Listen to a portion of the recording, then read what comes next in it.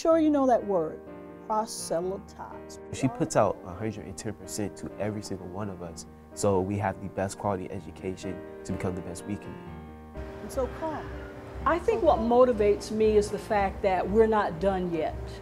I think what motivates me is the idea that there are many students who have not yet realized their dreams, and this is part of what we do every day, is to help them identify those dreams and to help them move forward to try to achieve those dreams. And that really makes me spring out of bed at 4:45 every day to get to my job. Dr. Isaac has taught me that I need to see my potential in life. So she has taught me that I need to acknowledge my potential, not only acknowledge it, but be able to take it a step beyond. She's just really inspiring. Mostly I like to say thank you. She's always been there for me.